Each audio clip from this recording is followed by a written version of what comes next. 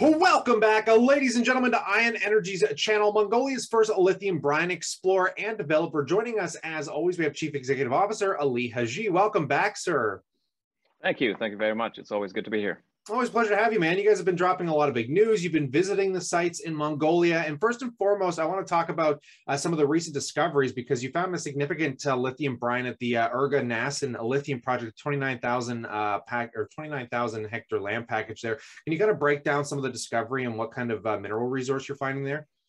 Yeah, absolutely. I think, having been on site, which we'll cover in just a second, we were able to obtain brine samples from surface of essentially natural evaporation ponds, very similar to the work that was done by Lithium Americas and Neo Lithium before those companies became the behemoths that they are today.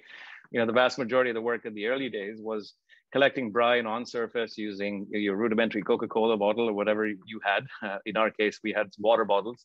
We collected the brine on surface in those natural evaporation ponds. We took those samples back to Ulaanbaatar in the capital. We had them assayed in country. And shortly thereafter, we've received those results. So as you rightly mentioned, 918 milligrams per liter of lithium seen, which is a brilliant result given what you might find in one of the other sort of salars in Latin America. So we're extremely excited about that. From an exploration perspective, we've also done 72 holes across the entire basin, 820 meters odd of drilling there. 427 samples have now been submitted to the labs.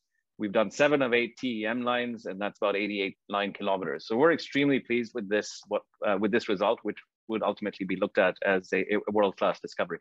And what did you guys see on the ground there? I mean, it must have been quite a trip to go all the way over there with your technical team and kind of get a full hands-on experience of the project.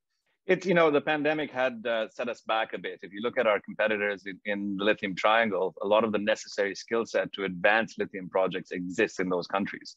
Mongolia, we are first movers in that space. So we were unable to get work done that would rival the quality or the caliber of those folks that live in the Lithium Triangle, live and work in the Lithium Triangle. We had the opportunity to go out to site about a month ago now. We took with us Don Haynes, a very seasoned lithium hydrogeologist that's worked on essentially every asset on the planet, as well as Dr. Mark King, who was the qualified person on file for Neo Lithium when they sold to Zijin. He also was, in fact, one of the individuals that wrote the first 43 101s for Lithium Americas. So very, very foremost industry experts with us on site had the opportunity to drive through Babayol, as well as Urgaknaran, collect samples, evaluate the drilling programs, train the hydrogeologists, and really get a sense of the lay of the land.